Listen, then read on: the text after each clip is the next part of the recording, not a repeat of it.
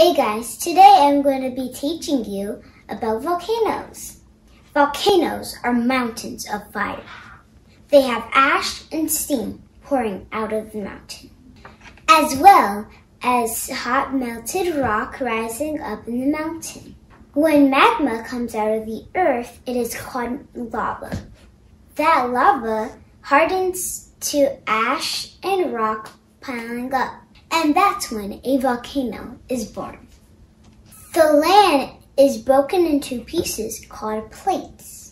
These plates fit Earth like a puzzle. They are always moving a few inches a year. When plates pull apart or smash together, watch out. When two plates pull apart, they make a giant crack in the earth.